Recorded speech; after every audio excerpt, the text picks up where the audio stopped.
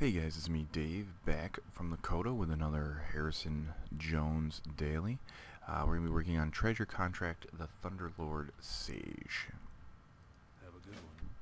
Now, if you're Horde, this is a little bit easier to do. If you're Alliance, it's going to be a little bit of a pain in the butt to get up here.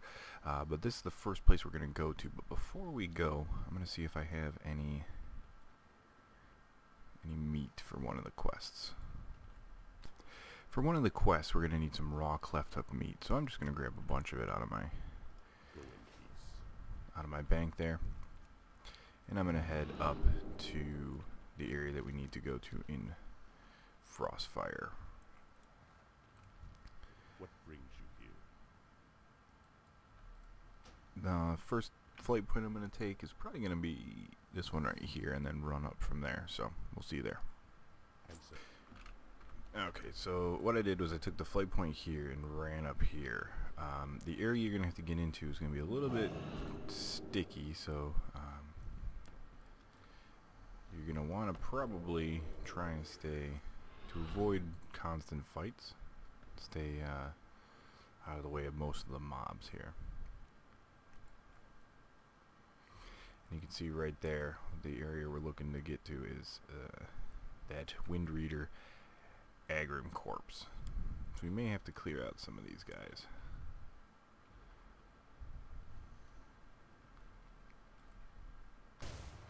Okay, cleared out a couple of the guys, and I'm going to search the orc for clues, and that completes the quest.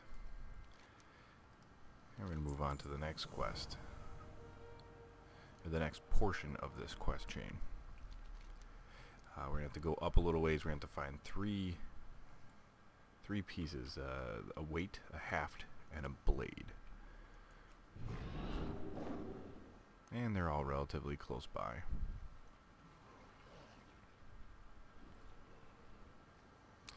So there you go, there's one. There's the haft. Getting bugged.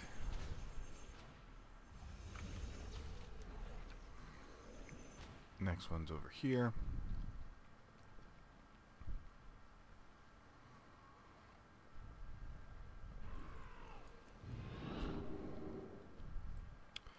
There is the weight right at the edge of this skeleton. And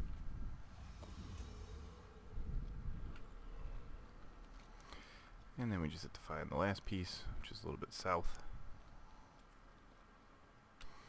You're going to head down this walkway here, weaving in and out of these guys so you don't have to deal with them. And you're going to see right on top of this skull. So where we came down was this walkway right here. On top of this skull, you'll see the last piece. Complete that quest, we'll move on to the next part.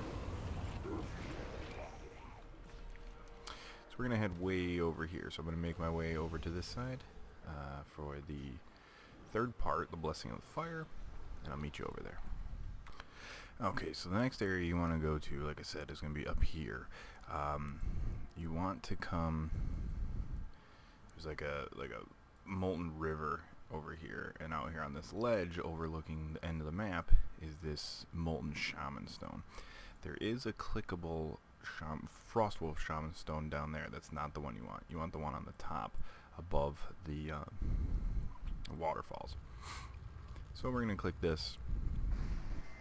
It's going to finish out this quest for us, and we're going to move on to the next piece. So now we're going to head down here. Right by this flight point, so I will meet you there in a second. Alright, this next stone took me a little bit of time to figure out, but it's at the top of one of these towers at about 40, 48, 49, 21. I'm standing right on top of it. This is the tower you want to be on, just west of the flight point, and this will finish out this next part of the quest.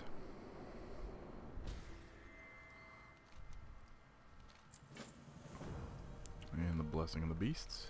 We're going to head down here a little bit. We're going to have to lure and kill an ancient black Rylac.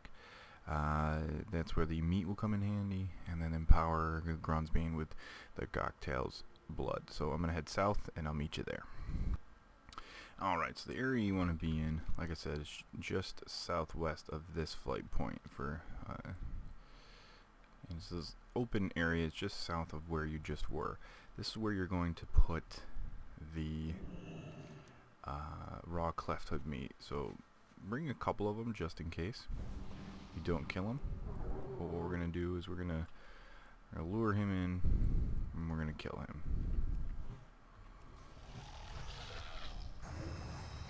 Now it's very important that once you kill him, you do click on his body because it needs to be done. If you forget to do that, you're going to have to do this all over again.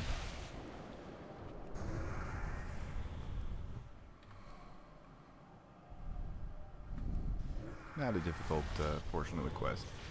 I'm in healer gear doing this.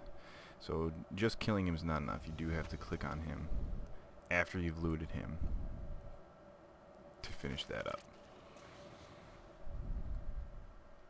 And that will finish that up. And now what we can do is we can take it back to our garrison to turn in. So like always, we're going to take this up and get our gold and finish one of the 6 quests for the Harrison Jones follower. Hopefully this was helpful to you. If it was, leave me a thumbs up. Check out my channel for some more tips, tricks, LPs, guides, and a like. And like always guys, good luck and have fun.